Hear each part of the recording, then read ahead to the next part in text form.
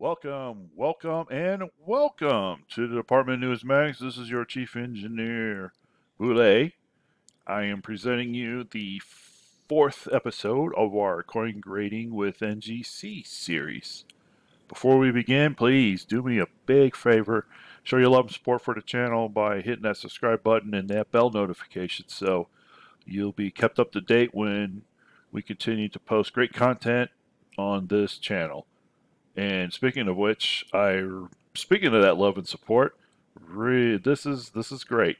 This channel hasn't been around very long. I'm doing my best I can to get the content on here you want, and I really appreciate the wonderful feedback and support that I've been receiving from our community, through the comments or through individual emails. So thank you for all that love and support. Keep the ideas coming. So this is just as much your channel as it is mine. So I want to bring the content that you want to see, and maybe a little bit of entertainment in there too. So I did mention about hitting the 200 subscriber mark, and I will post a video. We'll talk about a celebration in that video, and I'll try to get it out sometime next week. So do a little coordinating on that this weekend. All right, let's get back into the coin grading with NGC. So we're back at the website. We're going to hit submit, out of submit, and we've already completed step 1, 2, and 3 of the process. So let's finish it off. Prepare and send. In the previous video, kind of glanced through this all some, but let's just hit the highlights about how to package your coins for submission. Now this is for the typical normal coin submitting process, not your unique situation like I was with the congratulations set, whereby I had to keep it in the shipping packaging, the post office or UPS, whatever, shipping packaging from the mint to maintain the integrity or whatever you want to call it for the congrats set. So, but the normal process is here. You have to use a 2.5 by 2.5 inch Mylar flip. You put the coin in one pocket, and then when the copies of the invoices are printed, you also get an additional page which you cut out the labels that you see here, and then you place one label in the other pocket of the Mylar flip, and then fold it over nice and crease it so that the invoice number and the line item for that coin to be graded is showing. So you may have, this may say line item 1, it may say coin 1 of 2, and the other one coin 2 of 2. So if you have, multiple coins in that same line item. So make sure you keep your coins and the labels, separated and grouped together. So, helps alleviate some confusion, and hopefully helps speed up the grading process as well. And here's some additional instructions. You do not use glue, tape, staples, etc., etc. So all this you guys can catch up on and process it. Here, just to reiterate, back in the beginning of the invoicing process, it instructed us to select the NGC holder or slab that we need for the coin. So it is dependent on the size of the coin, standard size, the double thick, and then the oversized.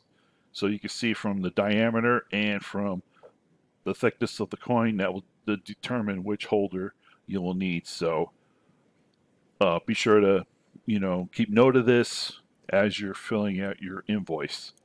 And in here, this is just a link to the printed instructions. We showed that in the last video here, so we'll just quickly go through it. It just reiterates everything that we've been talking about in literally the last 2 videos. And here's the submission process, all the steps. If you would like, this would actually probably be a good idea. You could like print this out and then use it like as a checklist as you go through the invoicing. And it has the instructions here a little bit, a little more detailed than the pop-up screens on the invoice. So like I said, it couldn't hurt to have a printout of this copy and keep it handy. One last thing I wanted to point out is the section on the invoice where we declared a variety. And I found this on the NGC site. What is variety? Okay, a variety is a coin that has characteristics specific to the die pair that struck it. Most collectible varieties can thus be traced to a set of dies. So my understanding from what I've learned throughout the community, these varieties are set up, not only just by the mint that, specific characteristic came from, but also that die set in that mint. So that one mint could have different die sets, and so that would lead to different varieties for that particular coin struck at that particular mint. Just to clarify a little bit more, a variety may be defined as a die or die pairing that offers some distinctive feature not a normal part of the design. So there you go. I think they call it double strikes, your die cracks, some other unique flaws that may appear in the coin. I think they call it the wishbone on Kennedy's. So those are I believe, what the varieties are. So I wanted to point that out to clarify it. And then quickly, here it is. There is the picture of my congratulations set. In the envelope is 3 copies of the invoice and the